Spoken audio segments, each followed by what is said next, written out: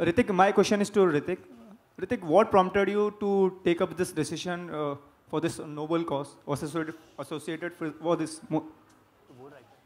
Uh, yeah, because I think this is something that has been on my mind for quite a few years. I always questioned this stigma.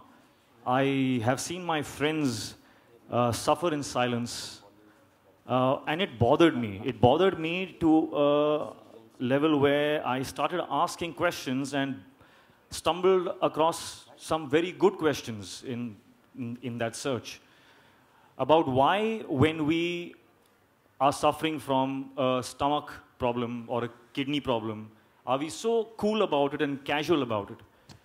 And why, when we have a problem that has to do with the brain, which is also an organ just like our kidney and our lungs, but when the brain has a problem, we get scared. We feel as if it is our fault, as if it is something that we have to, hide from other people.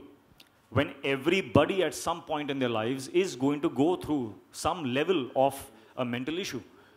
So through my journey, I already was living with these questions, and I wanted to do something about it. When Neerja approached me, I was, very, very happy, in fact, that I was getting an opportunity to do something about this.